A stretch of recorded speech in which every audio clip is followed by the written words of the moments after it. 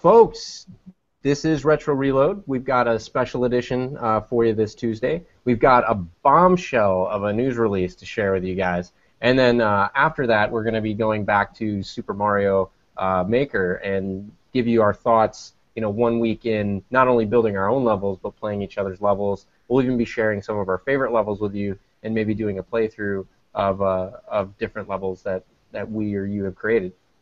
So first up, Jeremy, you want to get us kicked off with our news?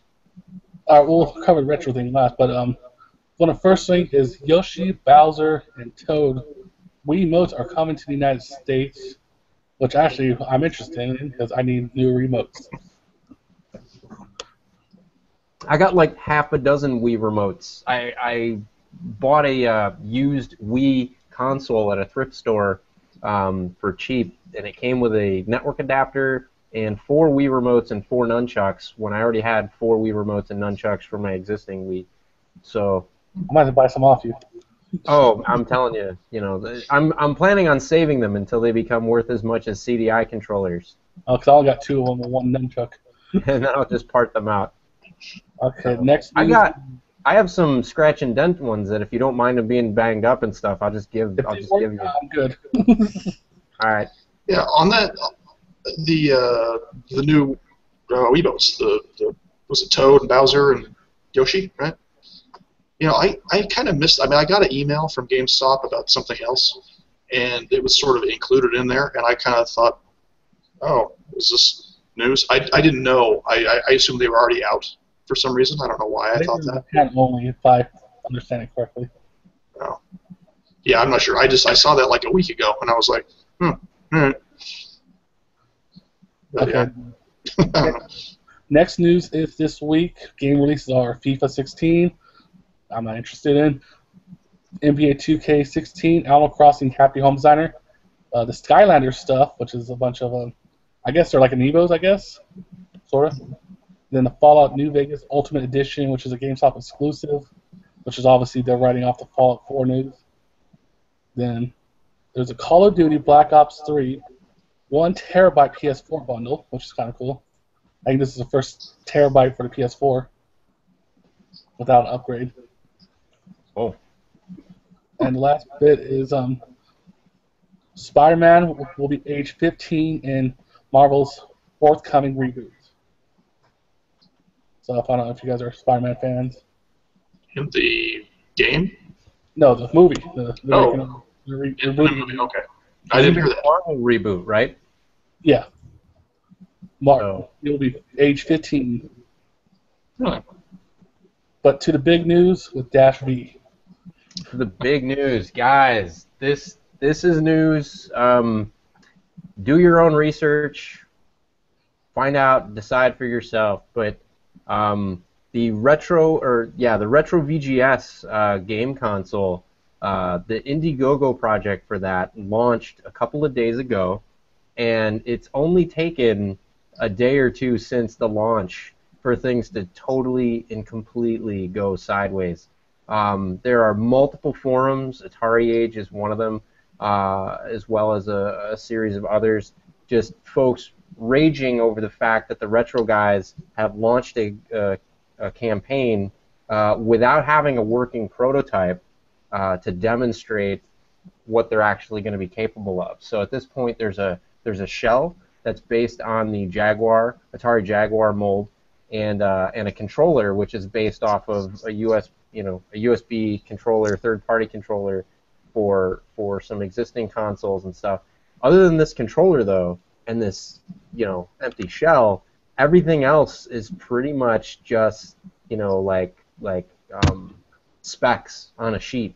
And even more troubling is that the specifications that were documented on the Facebook page and a lot of the posts that they made for things that we'd previously announced, like ColecoVision support and Atari support, being there through adapters at launch, has been totally removed. And now the wording of the Indiegogo campaign would seem to imply that some of those retro backward compatible features will only be there if they make $4 million in contributions, which is twice what they're asking for just a base, the base contributions. They're hoping to raise just under $2 million, and as their stretch goal, if they make $4 million, they'll give some of the other features that they've been talking about all along, including the FPGA that they were originally targeting using. It's unclear now whether or not, if they get $2 million, if that or some other lesser quality FPGA will be included. Additionally, in Atari age, a long-time guy that's been doing a lot of his own homebrew and development, both of software and hardware, Kevtris, developer of the USB Copy NES, which is a daughter board that you can plug into your existing NES console with some soldering skills, and allows you to copy and back up and even flash EPROMs for NES games. He was supposedly the mastermind behind the FPGA cores that they were going to use. The FPGA, for those that don't know, the Retro was actually planned to come with an FPGA that's a fully programmable computer, basically, inside the console, and you could have different definitions that would configure that computer to be any other type of computer, like a Nintendo Entertainment System or an Atari or a Game Gear. Kevtris has made about, I think it was somewhere between 10 to 20 cores that can run on an FPGA with nearly 100% accuracy for these various different retro systems. Supposedly, if the posts in Atari age from both the folks at Retro VGS and Kevtris are to be believed, he was going to be the supplier or a potential supplier of those cores. Kevtris voiced some concerns with some of the logistics and planning behind the Retro VGS and the Indiegogo that got launched, and one of the representatives of Retro VGS publicly basically said, Kevtris, what's going on, dude? You're out. We're done. So without his cores and without his software, I don't really know what's going to drive an FPGA, if it even has an FPGA anymore. And I don't really know that the market will bear a competitor that's just coming in playing games on an ARM-based architecture that can't really differentiate itself from Android and other things, other than having physical cartridges. Yeah, I mean, their current goal is what, like 1.9 million, something like that. It's almost 2 million. Their current goal is, it's 1,950,000. So far, they've raised $65,000, $65,580 USD. Yeah, I mean, if there's no way they're going to get $4 million to do the FPGA. I don't think they're going to get $2 million. Yeah, I'd be surprised if they get $1 million at this point. Yeah. And so it is important to note also that it's because I know there's been some talk, about Indiegogo versus Kickstarter. Indiegogo supposedly allows you to keep the money even if your project doesn't get all the way funded. There's two different options, and that's what I want to say. Is that I mean, to their credit, the RG or the Retro VGS guys have said if we don't get it, everybody gets all their money back. So that's good. Yeah. It's still a little bit of confidence. Yeah, to be clear, right, I want to make it clear because, I mean, there are some wild stories, accusations, and conjecture going on in some of these forums. Calling these guys snake oil salesmen and scammers. I mean, these guys have produced a legit retro magazine that you can go into the store today and pick up issues for. You can do a subscription for. A lot of these guys were around and what's the word I'm looking for? Contributors to like the original PlayStation scene and consoles and things like that. So I mean, these guys, I think technically, right, are sharp guys and know what they're doing. I do believe truly that they're gamers at heart and that they're really just trying to, people are complaining everything's all digital. It's day one, patch this and upgrade this, and they want to kind of they want to get rid of that. They want to go back to the days where like you just buy it and it works. You get the cartridge and it works. 10 years from now when all the servers are dark, your stuff still works. And I think that's a commendable, goal. So I don't think that they're like trying to con people or anything. I think they fully intend to deliver on what it is they're promising. But I do Yeah. think that maybe they're being a little too loose with, at some point you need to ground what it is you intend to do Hmm. in some kind of technical reality.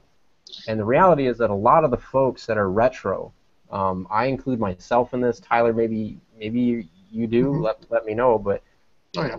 I, the reason I'm into retro is because I miss the days when a layperson could understand the hardware, could Hmm. understand the software, when the games were just intuitively simplistic and it was just pick up and play.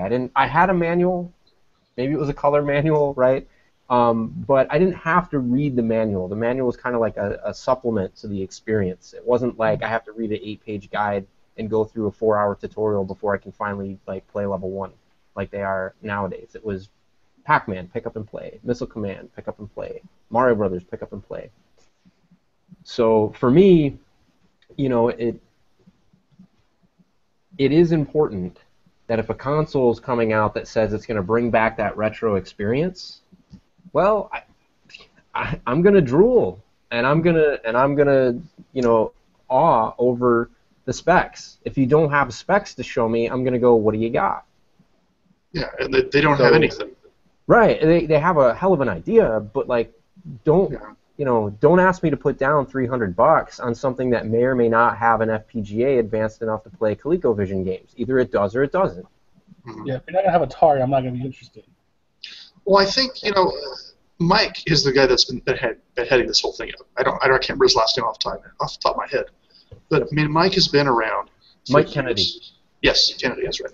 He's been around for years. I mean, he's done, like you said, he's done the magazine. He created Game Gabble, the auction Oh site. yeah, I mean, he's done a lot of things for the community. So yeah, yeah. I think for anybody to call him out and say that he's dishonest or a snake oil salesman, whatever you want to call it, I've heard him Right. say, that is bull. Like I agree. Yeah, I agree with I that. have the utmost respect for him, but I Everyone don't. that I've seen post or comment that's met him personally or that knows him personally says he's a stand-up straight guy, Yeah. right? So I have no reason to believe otherwise. I do, however, think that you are right too. Like with the Indiegogo project, right? They are doing it in the mode where if they don't get everything that they're asking for, none of the contributions are finalized and everything goes back to the people that pledged. But one of the reasons that they did go Indiegogo instead of Kickstarter was specifically because Kickstarter actually has a thing where if you're doing a hardware-based product, you have to have a functional prototype. Yeah. These guys, when you look at the amount of money and you look at the breakdown, I'm on their Indiegogo page right now, and they're talking about like what the breakdown is going to be. If I can see here. Where do they do their use of funds? Right, they're talking about they're looking to get about half, like the folks that are going to be working on it. They want to be able to work on it full time, but they're willing to work on it full time for only half what their current industry wages are. Right? And people have done all kinds of calculations in the forums to speculate what their wages are and blah, blah, blah. I will say this. People's back-of-the-envelope calculations for what these guys would be asking for half in wages for I don't know if it's a 1-year period or 6 months or whatever. If you don't think that an engineer's time is worth those numbers, you need to go educate yourself. It costs a lot of money to get the training that engineers get to be able to do the job that they do. And oftentimes, especially nowadays where everything runs on computers, everything runs on data, the amount of stress and everything that you deal with in a typical day, whether it's making games or making medical devices or keeping internet servers running, there's a reason why the salaries are what they are, right? And some of the people that would be, kind of second guessing that is surprising to me, because these are some of the same people that themselves are hopefully making at least that much. Otherwise, they're employed by the wrong people.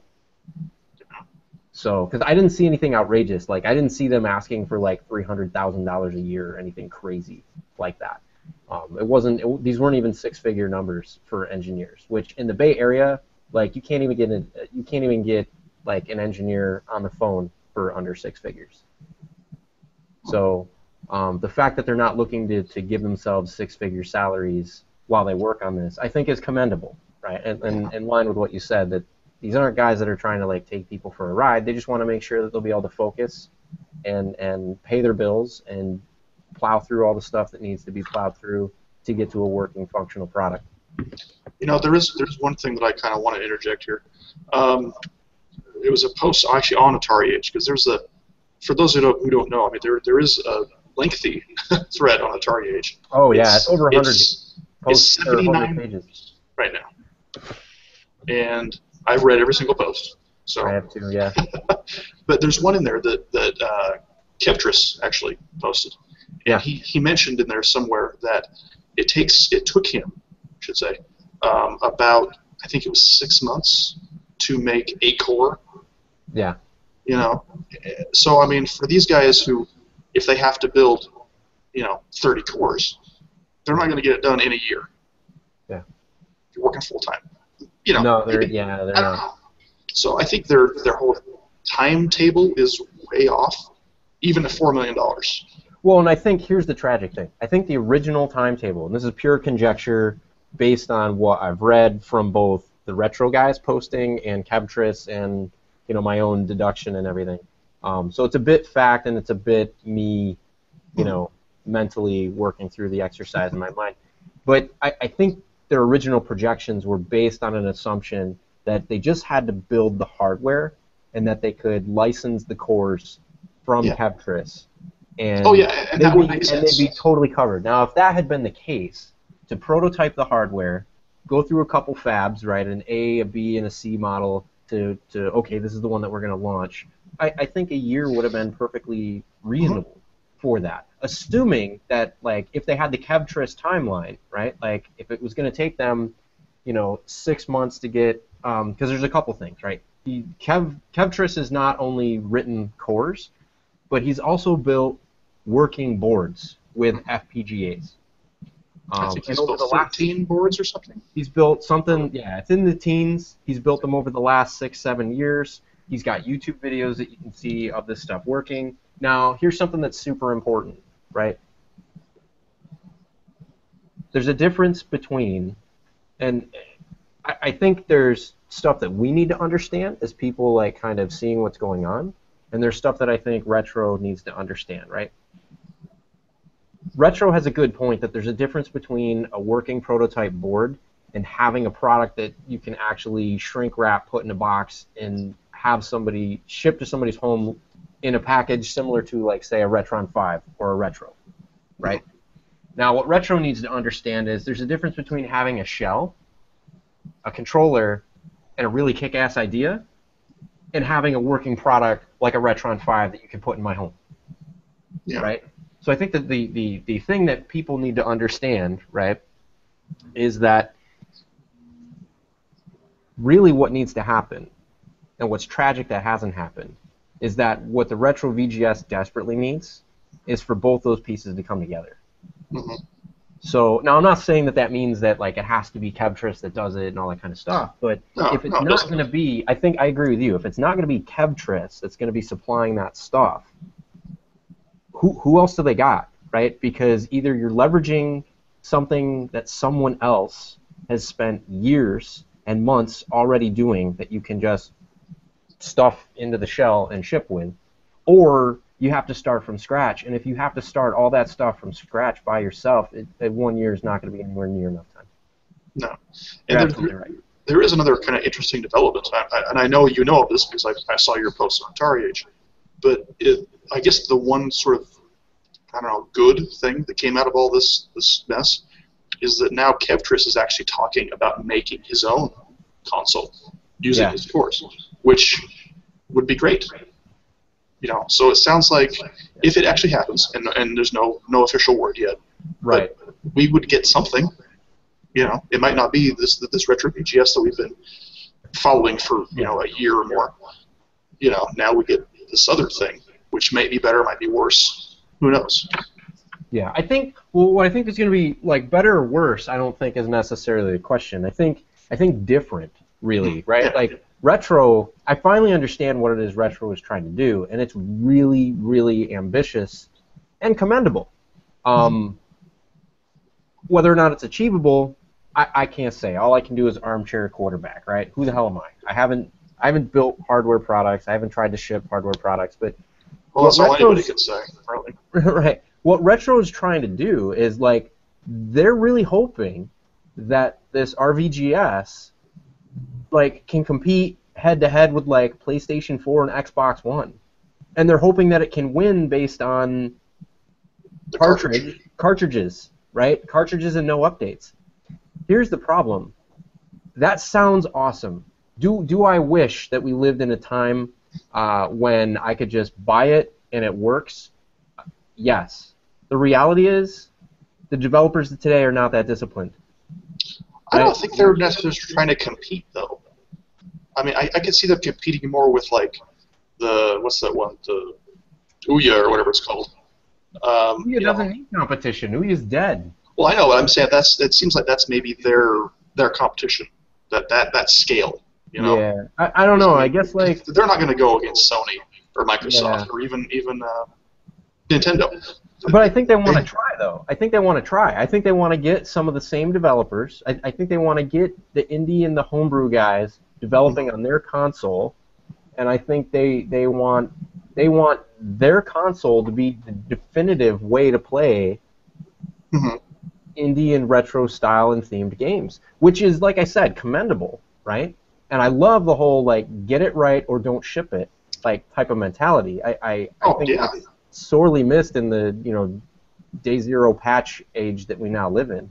But the reality is, like I think much like building a console is as aggressive and ambitious as the VGS in 1 year. I think it's just another case where it's like, wow, really? Because like what I don't know about building and shipping hardware, I sure as heck know about designing software, and most of what the retro is going to need to do is going to be software based. And I guess I just don't see, I don't see the value as a developer in targeting a niche platform that really doesn't, without the FPGA as ambitious as what they talked about. What I thought was neat before is if you were going to go, like Jeremy said, if you were going to go with Atari 2600 support, I mean, off the top of your head, it's like Atari 2600. Why the hell? Well, only because it has one of the biggest homebrew development scenes of any console ever, period, except for maybe the Dreamcast. Yeah, and that's what I was going to say. So if you lose the ability to run 2600 games from the cart, plus Coleco, plus all these other consoles that have strong homebrew support, and all I'm doing is playing ARM games, what the hell's the point? I'll just get an Android tablet. Well, see, and that's what I was going to say earlier when we were talking about the competition. I mean, as far as I know, there's not much homebrew on the Xbox One, on the PlayStation 4. There's no competition there. So Right. I think they're trying to compete with like the Atari, the ColecoVision, the older, where there is actually homebrew. Yeah. And I'm sure they want to court some of the new developers as well to get games like Shovel Knight or whatever on there. Yeah. But it's not going to happen. Yeah. I mean, no, I agree. I agree. So, folks, I'm not saying don't contribute. I'm not saying that these guys are bad or evil or whatever. What I am saying is, do your research, figure out what it is that you want. If you want a console, right, that is still under the kind of process of being defined and being, what is it really? But you're comfortable with it being, retro themed, and you're comfortable with it playing games from cartridges and the expectation that both the system and the carts will no patches, they have to be shipped correct. Throw them your money and show them that you support the product. If what you're hoping for is a console kind of like the Retron 5 for a bunch of your own old systems like Coleco, Atari, etc., and you're hoping for something that's fun to tinker with because it's got an FPGA that can do all kinds of nifty stuff, use some caution because it may not turn out to be that console. It may just turn out to be an ARM processor in a Jaguar shell, with a USB controller. So, I'm sure those guys will speak up. If one of the guys from Retro VGS would like to be on the show, I can guarantee you guys that we would give you, an open, objective, safe environment to kind of voice your ambitions and your thoughts for the platform, what it can do, what it can't do, maybe clear the air on some of the misconceptions and stuff. Love to have you guys on. But, for me right now, first I was kind of hesitant. If you remember, a couple episodes back, I was like, I don't really know what they're trying to do. Now I think I understand what they're trying to do, but I'm in the camp that I'm not really sure if they can pull it off. And I'm not sure enough about what the product is to know if I should invest my $300 to $350 in one to find out. I could end up with an ARM-based console that I don't have any interest in playing ARM games. I have a lot of interest in playing my 2600 homebrews and in playing my ColecoVision games. Yeah, I mean, $300 is a lot to gamble. Yeah, and of course, it's not really a gamble though either. Yeah, and that was my other point too. I guess although I got off track a little bit. Kevtris, the hardware that he's talking about, that he's developed, this would be purely for playing your old school games, either from SD or potentially from the original cartridges. So that's what I meant by like totally different products, right? Kevtris isn't looking to court developers and get Shovel Knight ported to his home brew platform. He's more looking at like a Retron 5 for the other unloved systems. For everything. Yeah. Right? Or the lesser loved systems, right? Like if you want to play your Game Gear games and all that kind of stuff, he would have a platform that would be able to play those games. He's not looking to do what Retro's trying to do, which is, redefine gaming according to some of the old rules, which I think is a commendable goal. But you got to have a solid platform. Yeah, I mean, there's a term that I've seen float around on the Atari Age thread, and it's called feature creep. Yeah. I mean, they came out and they said, all right, it's going to be this. And then they said, oh, it would be cool if we could add this, and this, and this, and this, and this. And it just kept getting bigger and bigger and bigger. Yeah. To the point now where it's impossible. It could be impossible. And I'd only say it could be impossible if it really is going to require $2 million to pull off, right? And they really think that they only have a year to do it, then yes, I would say that's may very well be impossible. If they if I had run the project, first of all, it probably wouldn't have gotten this far. So I just want to throw that out there. But if I had run it and it got this far, and we were going to do an Indiegogo or Kickstarter or whatever, probably what I would have done, right, like they are, I'd be up front. There is no working prototype yet. But I probably would have said, like, can we raise $10K to get together a working prototype? Right? If you really need the money to get together a working prototype, ask for $10K and get a working prototype. Get a board without the shell and all that other stuff that just you can plug the cartridge in and it does what you expect it to do, right? And use VGA out. Don't do all the S-video and da-da-da. Just the cheapest, quickest, here it is, it works, right? Work with somebody like Kevtris to get at least one of his cores up and running on the FPGA, and then prove that you could do like at least one retro system.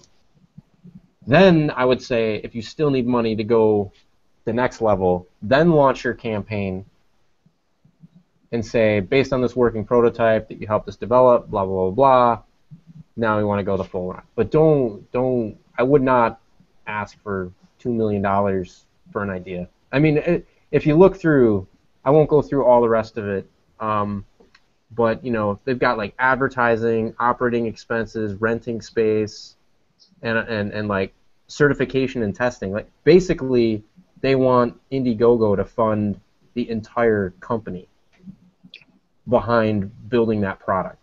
They don't just want a project to be funded. They basically want the bootstrapping of the Retro VGS like company paid for by crowdfunding, which I think is quite a stretch.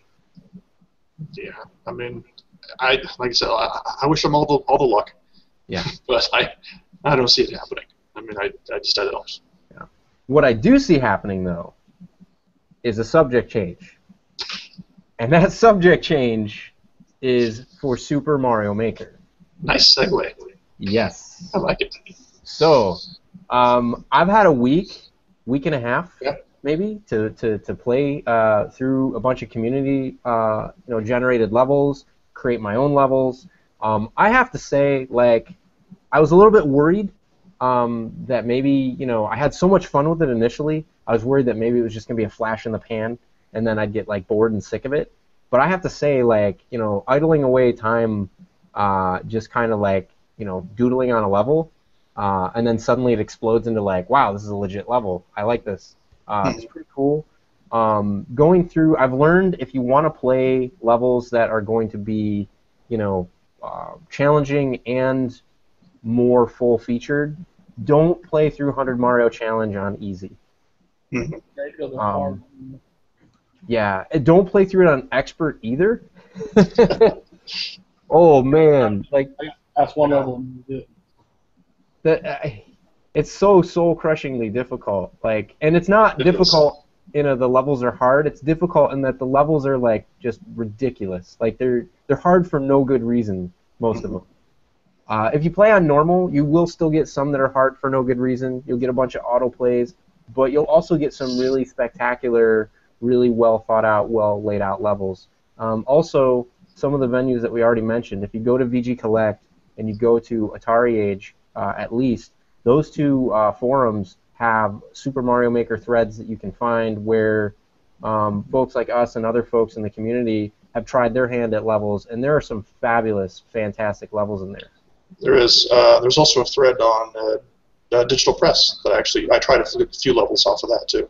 Nice. So yeah, most of the forums will have some sort of. I think there's one at Nintendo Age. I've heard has a fairly good one. Oh, I'll have to check out Nintendo Age. Yeah, I haven't been on there in a long time, but I've heard that they have one. Cool. I'll definitely have to check that out. Now, Jeremy, did you manage to put together a top 5? I have a top 5 of what I'd like, yes. Cool. Do you want to share with us your top 5? And by the way, folks, the level codes. We'll share the level codes after the show in the doodly-doo. Yeah, I'm building your stage right now. That's what I was doing while you guys were talking. You're building a stage? Yes, right when the show started, I started making a stage for you at the end. Great. All right. Well, I do have my Wii U jacked into the net, so we will be able to. Real quick. Okay. Well, one of them was a Sonic level, which I had fun with. I think last week we talked about this. The other one was a foot race with Spiny. I haven't beat it yet, but it's actually pretty fun. My third and fourth one are just fun little levels, What was the other one? I gotta check my phone because I just took screen captures. And the last one was a Pac-Man level, which it was fun, and it could be improved because it's like an underwater level, so it's kind of sluggish. I think I played that level too. Yeah. Pac-Man level. It was a good level. Like, if someone can improve on it, this would be a really great level. Huh. But I have all the codes here. We can upload them later. But the Boo level is free, or the Pac-Man was fun because you get the Pac-Man amiibo, and if you run fast, you turn into a little chomping Pac-Man. It's pretty fun. That's pretty cool. I've seen that skin. I think I played a different level maybe than you did, but yeah, I think the Pac-Man skin's actually pretty neat to play with. Yeah, I've saw it on one level. It looks sort of like the what am I trying to think of? The sort of artwork, or not artwork, but the same kind of image as Pac-Land. The people also like are the ones who upload their own amiibos, so you can test out the amiibos. It's like, I don't have them, but these guys are nice enough to put their own amiibos on, and you can play them. Yeah, one thing I found, I know we talked about this briefly last episode, but if you play through the 100 Mario Challenge, and I found you can do it on easy, medium, or expert, once you get through, you will unlock a character, or a skin. And they are the same ones that are the amiibos. I did find that out. Great, awesome. So you don't actually have to own the amiibos in order to get those things. No, yeah, eventually, I mean, in theory, and there's 100 of them. I found there's 100 skins. So eventually you will be able to unlock all 100 skins. From what I heard, the 8-bit Mario skin that gets unlocked is exclusive to that amiibo. Oh, yeah, the big one. Yes, that's right. Yeah. I haven't. I can't directly confirm that because I haven't played through the 100 Mario Challenge 100 times. But I'm dreading doing that right now. oh I'm working man. on that. So fortunately, now I can't. I want to throw this out there too, right? Because this goes to something that you said last time, Okay. Jeremy, and I 100% endorse this. You last week said to people, "Don't avoid this game because you think building levels isn't for me, or I might not be any good at it." This is the first game in a while that, and Nintendo does this time after time in this household at least. This is the first game in a while that I've picked up that I can pick up and play, my wife will pick up and play, my son will pick up and play, and then we'll even play like as a family, right? We'll watch one of us build a level, we'll provide commentary and feedback, we'll play test each other's levels, and then we'll, we kind of group approve whether or not the level is worthy of, uploading and stuff. It's a family affair playing this game, and there's very few games that I can say that for. I mean, there's games that me and the boy like to play together. There's games that me and the wife like to play together. They're generally different kind of games, and it's rare that we really have a game that we just all enjoy together as a family. Nintendo knocked it out of the park with this one. My wife loves building Mario 3 levels. My son loves building airship levels. Yeah, there is one thing I did kind of want to say, and I mean it's I don't know. So the last episode we talked about it, and because I got some feedback on our last episode, and I kind of want to talk about it. The feedback I got was that we sort of made it sound almost like discouraging in a way. So like people who are new at creating levels might look at it and go, well, if I can't make a level that's any good, because I think I can't remember who it was, probably all of us use the term either crappy levels or sucky levels or whatever it was. I kind of want to like apologize for that. I don't want anybody to feel like you said, like they can't make a level, because there are, and I mean, the thing that's important I think for everybody to realize is that it's not just the people like us that are 30 some years old and have played 30 years of Mario games. Yeah. I mean, there are kids making the levels, and I don't want the kids to see this or to see that episode and go, well, God, these guys say my level sucks, so I'm not even going to try. You know what I mean? I want everybody to feel like they can do it. So, I apologize if we made anybody feel bad about their levels or their abilities or anything else. Okay. Now all that said, I'm probably going to negate everything that you just said. I do think that folks need to understand, right, that there's a difference between a level that's fun for you to create and a level that's fun for other people to play. Yeah. And I learned this also myself just through doing it. One of the things that I learned, most of my levels are not ridiculously hard. I think I told you guys before that there was a version of Mario that I had made where like I just made it ridiculously hard in like a jerkish kind of way. And originally I was thinking, oh, I'm going to remake that like legit actually in Super Mario Maker. Until I went through the 100 Mario Challenge and realized like there's a lot of people out there making levels just to F with you. Mm-hmm. Right? Like invisible blocks just before the jump, right? The flagpole's not where you expect it is, so you just jump into a pit, right? Because you have to get through some alternate thing. So I don't know who was saying like crappy levels and stuff. Maybe it was me. If it was me, I do apologize. But here's what I'm trying to communicate, right? There's going to be a huge variety of these levels. And Nintendo doesn't really have a way to tailor the levels that will be funneled your way toward your personal preferences. Some people like levels that are kind of a puzzle. Some people like levels that are kind of a grind. Some people like levels where there's just lots of stuff that's uncharacteristic of a Mario game going on. Some want to go back and kind of relive the glory days and see levels that seem to be built in a very Nintendo-y fashion and have that same level of polish. That's how kind of I am. All kinds of those levels exist in Super Mario Maker online. So anytime, if I have said crappy levels or whatever, please interpret that as simply levels that do not appeal to me. There are a huge number of levels out there currently in the Super Mario Maker sphere that do not appeal to me. Yeah. That said, I am willing to play through 8 to 16 levels in a 100 Mario challenge to find the 2 or 3 levels that really resonate with me and star it and add it to my list, because I've been having a fantastic time when I find a level that I really like and I star it. After I finish the challenge and I unlock a skin or whatever, I'll go back to my starred courses and I'll actually go and I'll look at the authors and play other levels from that same author, and I'll enjoy them typically just as much as I enjoyed that first level I played for them in Start.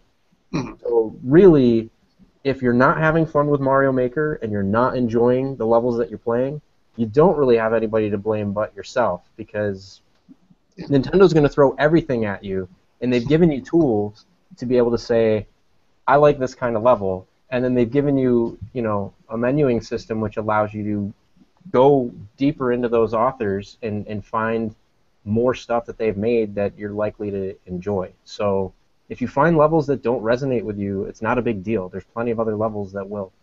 Yeah. One thing I look for is the percentage. If only 3% of people are beating it, I'm not going to play your level. It needs to be a waste of time. I'm just get frustrated. I'm kind of the opposite way. See, I look for ones that are more of a challenge. If I see a level that 50 people have played and only 2 people have beat it, I'm going to play it. I might not beat it, but I'm going to try it. Yeah, and I think thousands of plays and like 5 people beat it. I saw a 0.5%. I was like, I'm not going to try. I got to be honest with you. The only time I really pay attention to how many people have beaten it is if it's my level. Mainly because I don't think that I make levels that are like ridiculously difficult. I think they're like about as difficult as like a normal like Nintendo-made level would be. At least that's what I aim for. But some of my levels don't really have completion rates that high. I mean, some of them are like 15 to 20% completion rate, and so it does kind of concern me, because there are people out there that maybe think my levels are crap. And one of the things, we kind of mentioned this last time, the only thing I think is really lacking in Mario Maker from a community perspective is I can star your level or not. What would be nice is if, whether you're going to star it or not, Little Big Planet has this mechanism where you can tag levels. So you can tag levels, and they give preset tags, so you can't be like, a-hole or jerk or whatever. You can't just make up random crap, right, and like make it the tag. Like, they'll have things like, frustrating, difficult, challenging, enjoyable, fun, happy. And what'd be really nice to know is, are all these people that are bailing, like, why are they bailing? Are they bailing because they're frustrated? Are they bailing because, they think it's too difficult? Or are they just bailing because... It's not worth it. Well, they have the whole Miiverse thing, which, you can do, leave comments, but, it's not very... You have to leave the game to do it, I think. Yeah, I don't like that. Which is kind of inconvenient and not all user-friendly. But, Yeah. there is kind of a way. I do leave comments on people's levels, but here's my problem, right? If I had a problem with somebody's level, right? Like if there's part of the level that was just too darn hard, if I leave a comment on their level, it automatically stars it, when maybe that's not what I wanted to do. Right? Like if I'm exiting out of somebody's level because it's just frustratingly difficult, and I leave a, hey, nice level, but putting a Super Bowser with a giant bullet bill that can fly, and I'm just small Mario, right? And oh, by the way, that's 2 screens into the level. This is not, what? Am I missing something? Right? I have to star the level when it's like I don't want that in my. Gotcha. I don't like that level. I didn't find it enjoyable. Like, it was very frustrating for me. But I think you're right though, Tyler. Like the trick is, and the reason that I think they haven't opened up stuff like that is because in any creative medium, there's always a desire for us as the person consuming whatever it is to give feedback, to give criticism, be it constructive or destructive or whatever. Everybody wants to say, here's my opinion, here's what I thought. Not all of us can handle it. Yeah. Some of us just want to make our thing, throw it out there, and pretend it's a Picasso. So Nintendo does let you do that. You can make whatever kind of level you want and throw it out there, and you can pretend it's a Picasso. So I put my level link, by the way, in the chat, so you can go find it. great. All right. So Tyler, what were some of your favorite levels? Like you said, let's keep Okay. this positive. What were Yeah. some of the ones that you really liked? So I do have a top 5 of levels that I've played so far. Sorry, let me adjust here. And I didn't put them in any order or anything like that. There's just top 5. So I mean, you take it as you want. But there's one that I actually found on VG Collect. It was linked in our thread, Okay. and it's by a guy named Olly, and it's called Marioid. It's a Yeah. yeah, it's a Metroid / Mario level. And Marioid was awesome. it's great, Difficult. isn't it? Very Very difficult. difficult. I died on that maybe 50 times. Yeah, because I mean, it really, to me, I mean, it wasn't just that it's a Metroid level, because I love Metroid, everybody knows that, but it's that it really kind of captured that whole exploration thing, because you had to go clear to the end of the level to find the fire flower, and then go all the way back to the beginning to take a different route to get out. I gotta play Yes. that. I mean, holy crap, it's amazing. It was definitely a great Yeah. level. That's in my top 5 as well. Yeah, it's probably my favorite. So there's my number 1. The others I just found just through playing the game. They're not by anybody that I know or have ever heard of before. There's one called Thwomp. It's by a guy named Mark, and I don't remember. It seems like I'm trying to recall just on top of my head why I liked him. I think that one because you kind of had to go. It used like everything. I mean, it was the length of the course, the height of the course. I mean, you had to go down and up and back, and and I really enjoyed how they used every inch of space. And it had a lot of thwomps and other things going. There's a lot going on, Yeah. but it was fun. Nice. And it was challenging, but it was enjoyable at the same time. Nice. There's another one that is very similar in that respect that I liked, and it's by a French guy. I think it's French, named Cendrillon. It's called Premier Creation, but it's in French. And again, it's one of those ones. I think it's actually on the top of the starred levels. If you go in there, it's in there somewhere. All right. But it's another one where you have to use every bit of space. I mean, you go down, up, and back, and up and down. And you constantly through the whole height of the level, and then you go down more and back. It's a great level. That's pretty cool. And there's another one called Bowser's Underwater Hideout. It's created by a guy named Purple Link, and there's some puzzles and there's underwater sections, a lot of squids and fish. You need the fire flower. It's a shooting frenzy. It's kind of fun. And then the other one that I really like, because I think was it Jeremy that was saying about the Pac-Man level and the Sonic level. This was one that it's called Escape on Your Own, and it's made by a girl named Angela. And the amiibo is the princess, and you play the princess escaping on her own. I've played that one. Yeah, that one is a good one. I left a comment on Angela's. I left a comment with that one. Oh, you did? And she did a really good job with that one. Yeah, I thought it was great. I mean, it wasn't too hard, but it was still fun. Because you're imagining, Princess Peach trying to escape. And I really liked it. But those are my top 5. Awesome. Mine, and I'll go through kind of quick because I want to do a. Red Bearded Gamer has actually given me he gave me a level code for a level that he built while we've been talking on the show, and so we'll end the show with me playing that level with him live, and you can laugh as I don't know what he has in store for me. How do you make it that hard? Don't worry. All right, as long as it's not an autoplay level. I don't like autoplay. Not a fan of the autoplay levels. I respect the hell out of the people that make them because I know it's kind of tricky to put those together. But I want to play Mario. I don't want to watch Mario play itself. But so some of the levels that I liked, there's one level that's made by a guy called Buck20, and it's called The Trouble with the Maples.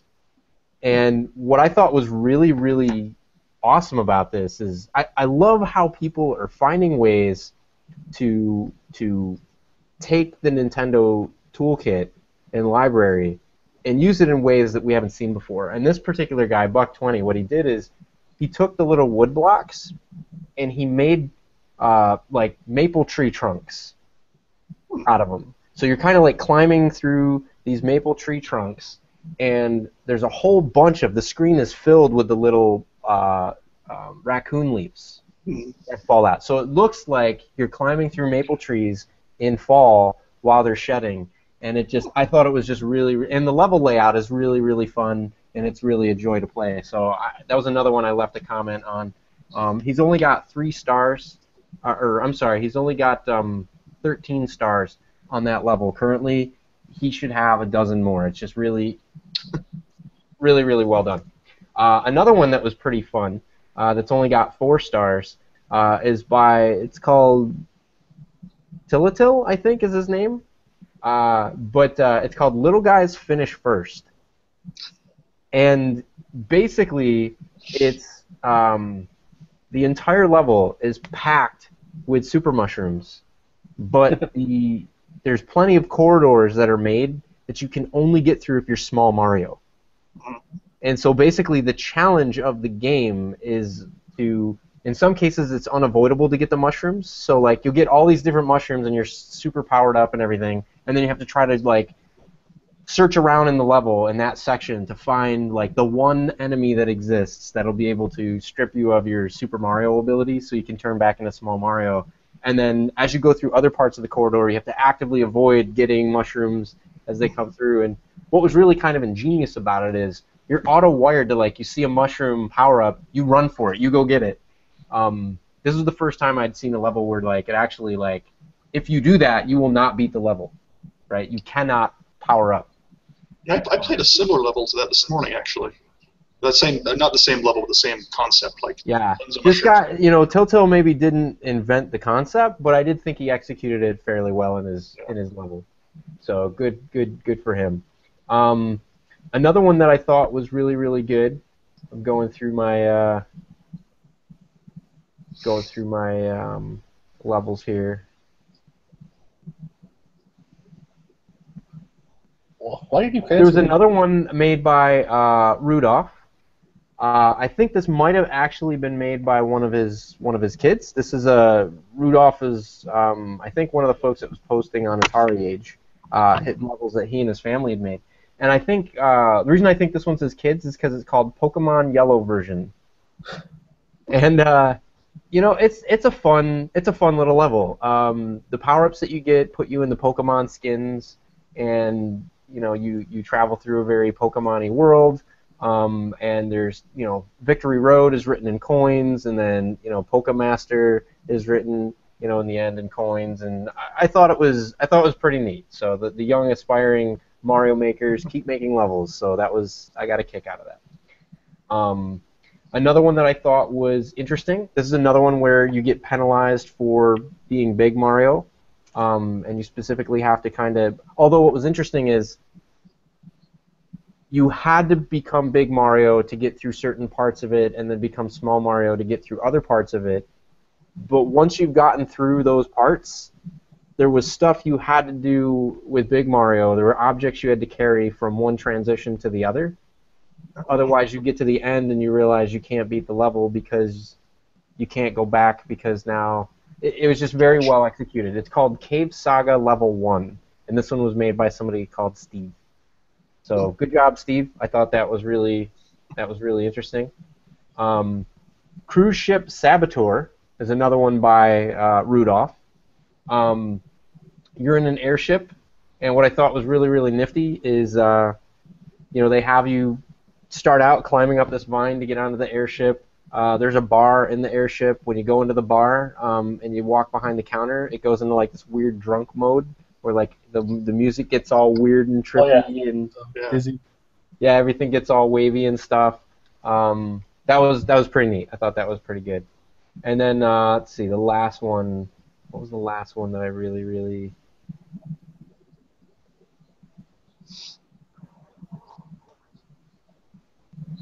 trying to go through here?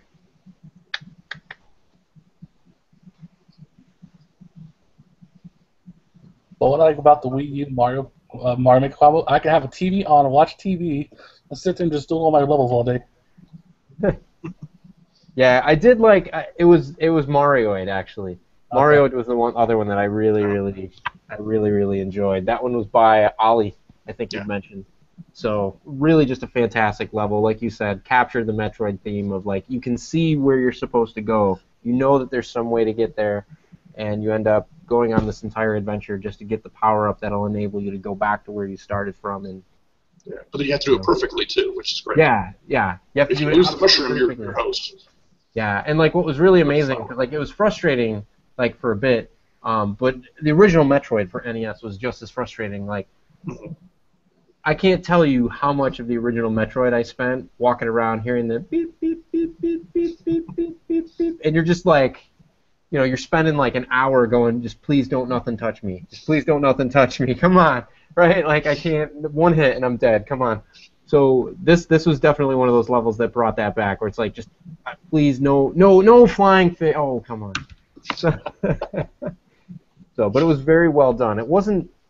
Um, it wasn't frustrating in a I want to stop playing. It was a frustrating in a like little kid me would have cleared this on the first go, Mhm. right? Kind of thing. Like I can't be the old man that can't beat a tough Mario level anymore. That can't be me. How did this happen?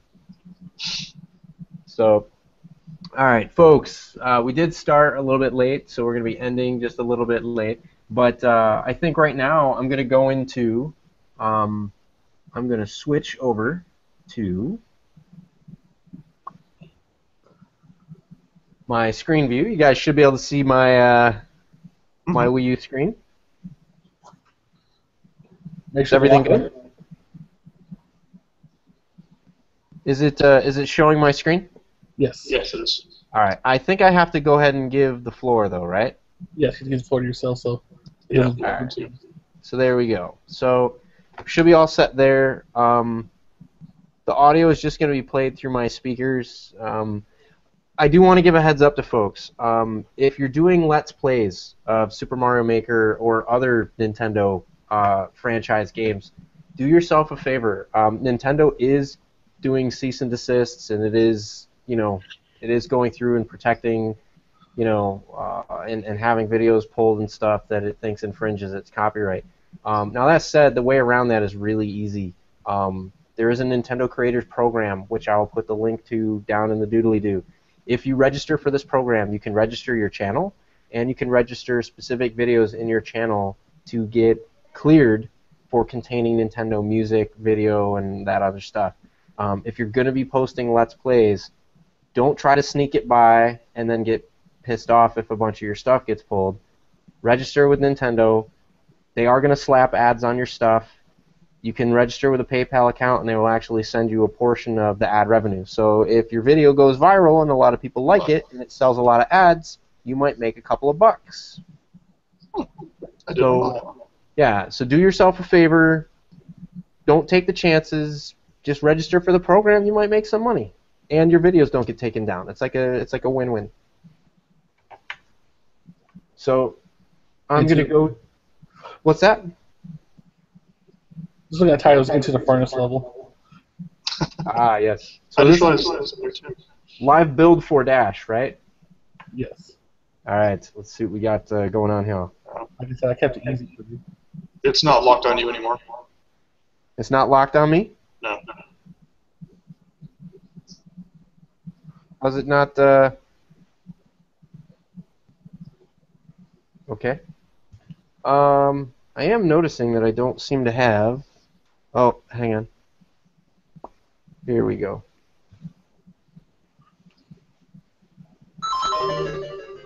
Ouch.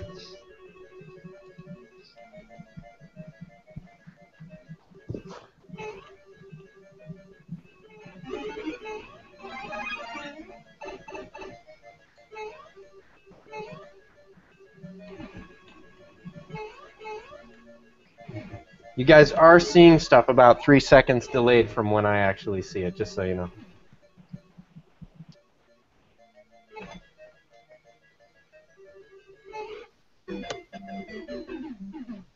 Nice.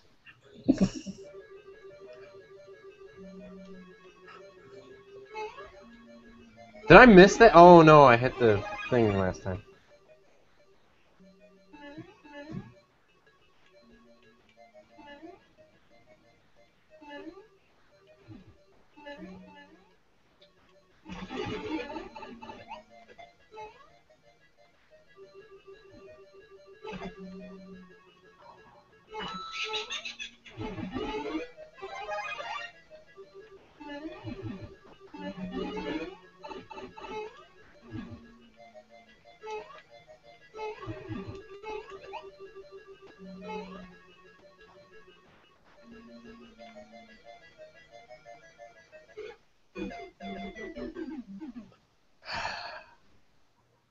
Well, now I know I gotta remember something later.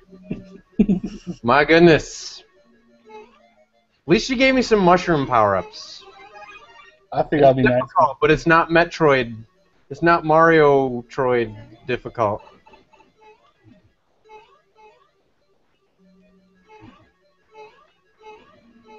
Whoa!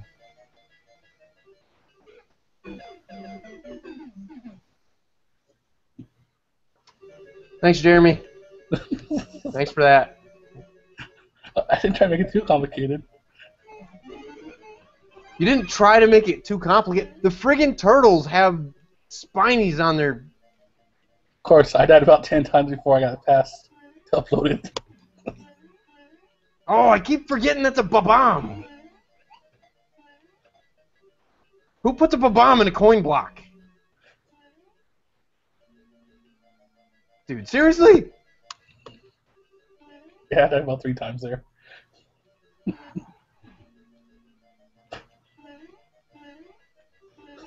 Come on, really? Oh!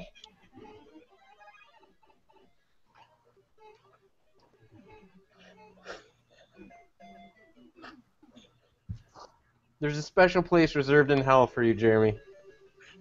I'm sorry. My goodness. You gotta teach me how to stream so you can make me play on your levels. I don't understand why your levels have a low completion rate, my friend.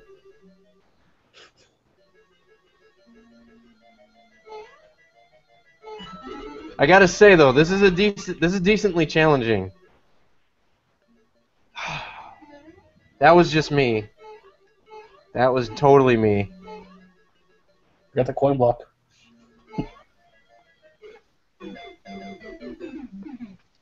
Ah. All right.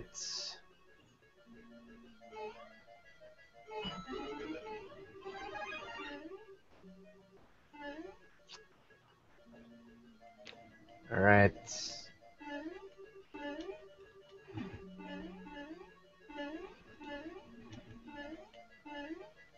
Oh, come on, really?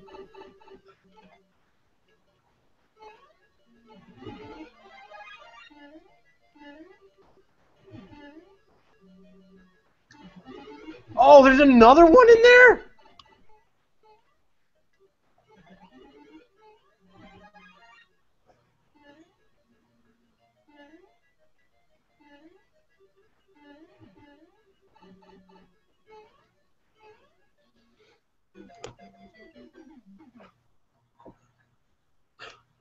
Nice. You gotta teach me how to stream this so you can get me back. Oh man, this is brutal. All right. Ah, that's okay. That's all right. I can still do this.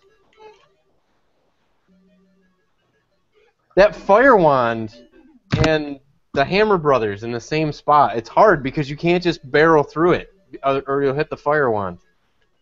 Yeah, I noticed that. So you have to hesitate, and then that hesitation gives them the perfect window to throw.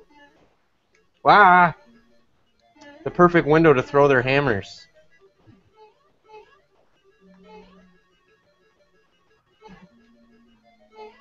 No, no! Whoa, yes! Oh, how'd you do that? Because I'm awesome, that's how. Oh, come on.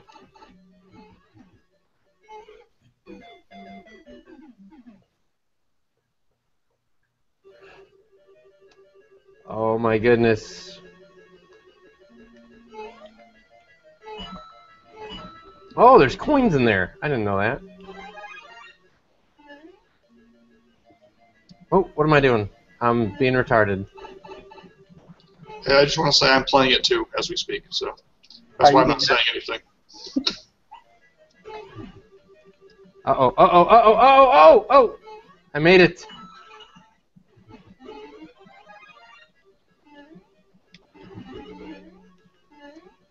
Come on.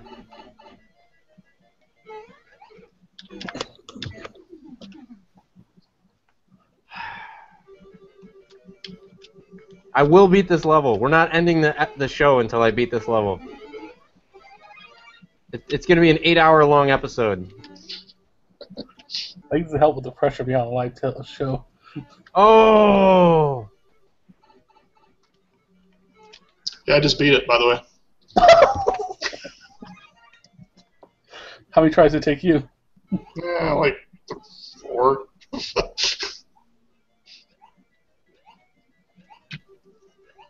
Come on, Chris, you can do it. By the way, you beating it in 4 tries doesn't count if we can't see it. Pixar, it never happened. I tried to show the screen. Look. It's not working. Oh, what a coincidence. Well, you can kind of see it.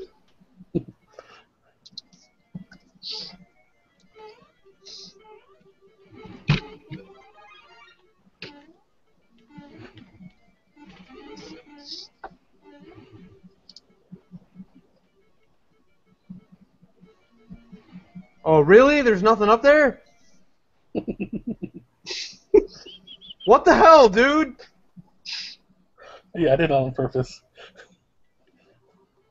And now there's like 8 billion freaking spinies of death.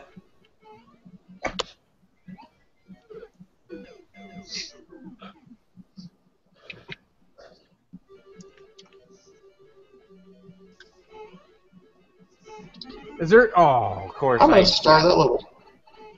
What? So I'm going to start that level.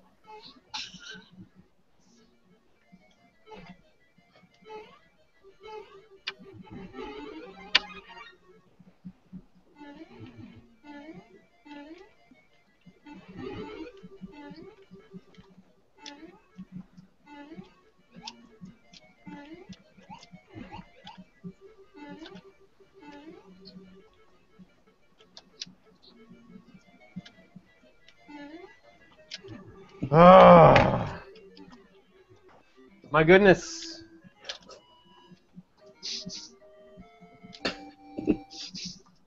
I beat it. Alright, I'm going to leave a comment.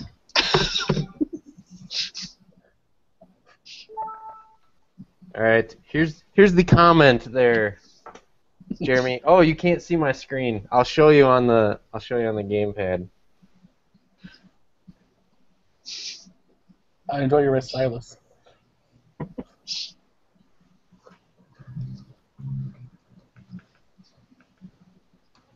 There's my comment for you.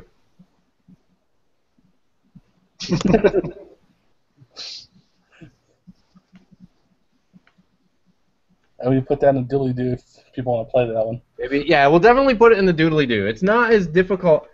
Part of the reason it was a little bit more difficult for me is because in the particular setup that I have here, like, I have to... I think there's a little bit of lag on this display. So this is not my gaming display. Yeah, honey, I'm sorry. I took your LCD monitor. So I know. So we need to end the show because I have to give the monitor back to my wife. You're in trouble. Folks, this has been Retro Reload. Check out the levels down in the doodly-doo. Do your homework about the Retro VGS, and before you decide whether or not it's for you. I'm not going to say that you should definitely write it off. It all depends on what you're looking for out of the console and what your expectations are. Again, if you guys are anybody associated with the Retro VGS wants to come on the show and have a safe, open platform to kind of like, soundbox and set us or the community straight or whatever, by all means, you have an open invite. Just hit me up in Facebook or hit me up here on YouTube with a comment where we can get back and respond to you.